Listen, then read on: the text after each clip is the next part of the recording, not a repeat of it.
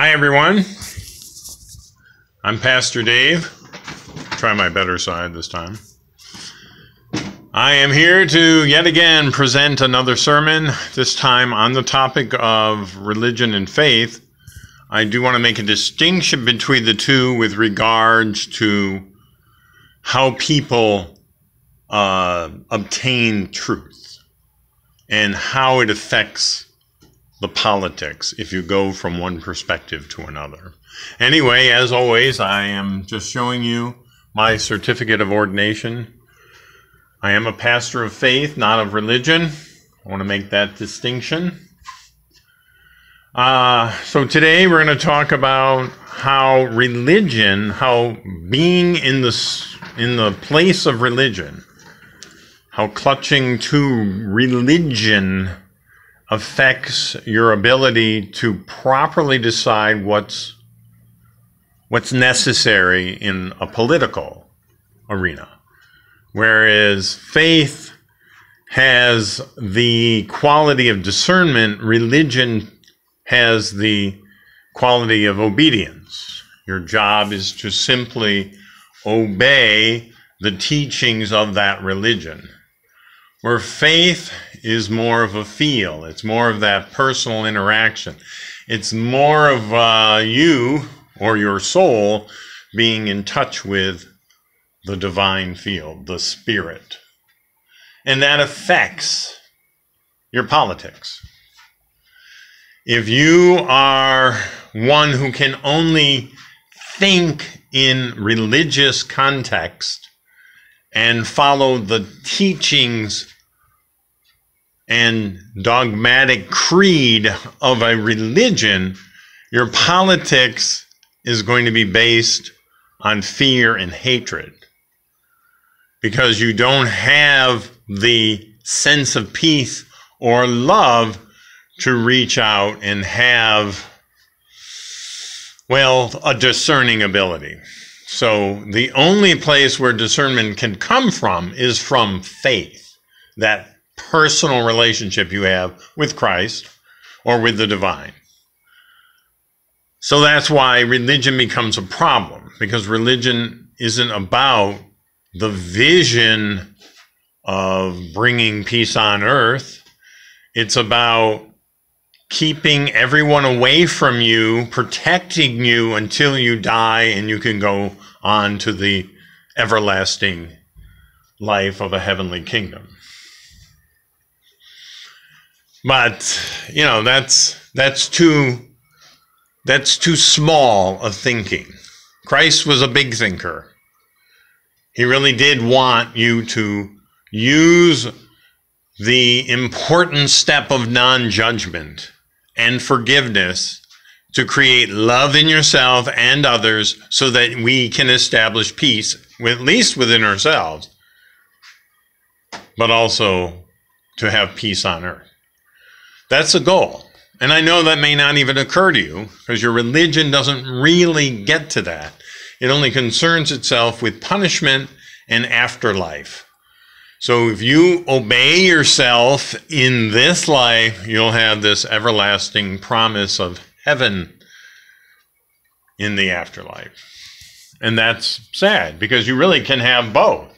If you can break away from your religious narrowness and explore the faithful side of your belief, or allow yourself to really experience your faith and let your faith grow and really experience that everlasting depth of love and peace that happens when you connect your soul to your spirit.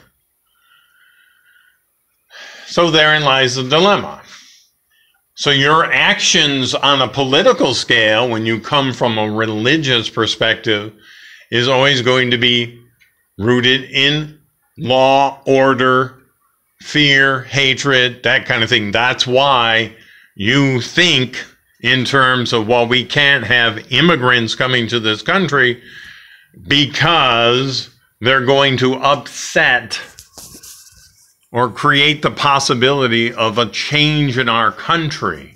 And we can't have foreigners in our country to risk the chance that the wonderful life that you're living in this country is going to somehow be changed for the worse.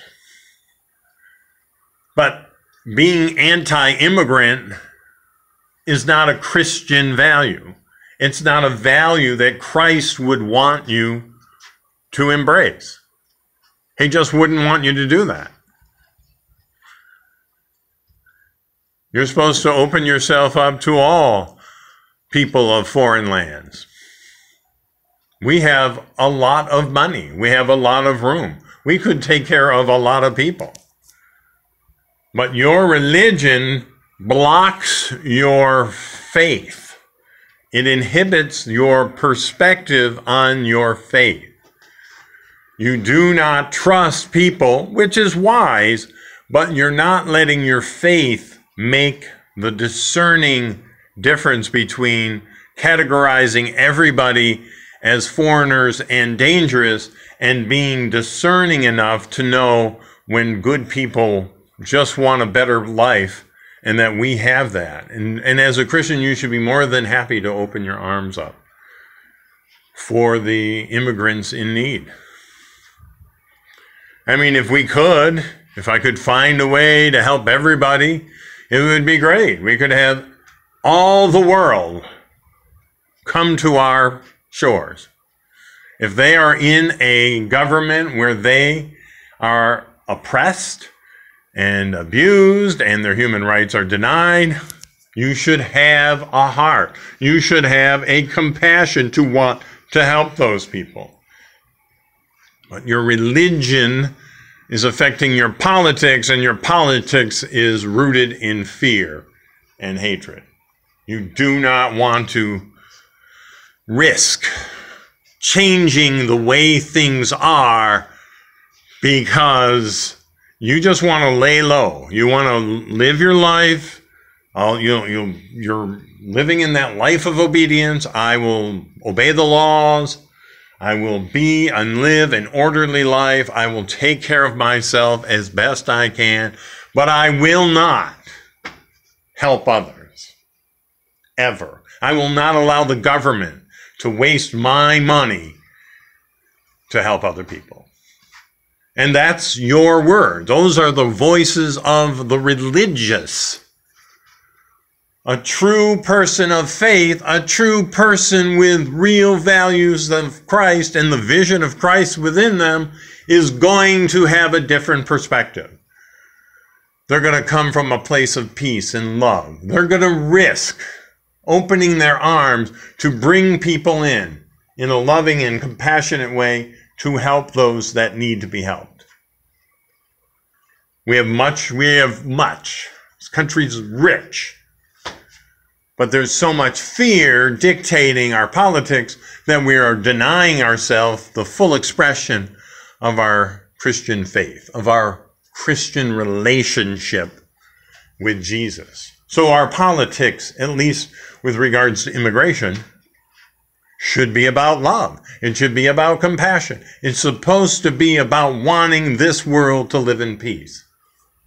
And if we cannot change or help other countries be better countries, be more respectful of the people that live there, if they don't understand the concept of human rights and generosity and the spirit of giving and the compassion to want to help, then that kind of world peace is not going to happen. So maybe the answer would be to have more immigration. I don't know what the politics should be, but the politics should never be no. It shouldn't be, I'm too afraid of these people. They look different than I am. I cannot risk them coming into my country. I'm too afraid. Well, you're a Christian. You're supposed to be beyond that. You know we have fear in our hearts. We do. But we also know that that's not the Christian value that you should be embracing. You shouldn't be embracing fear. You should be embracing love, compassion, forgiveness.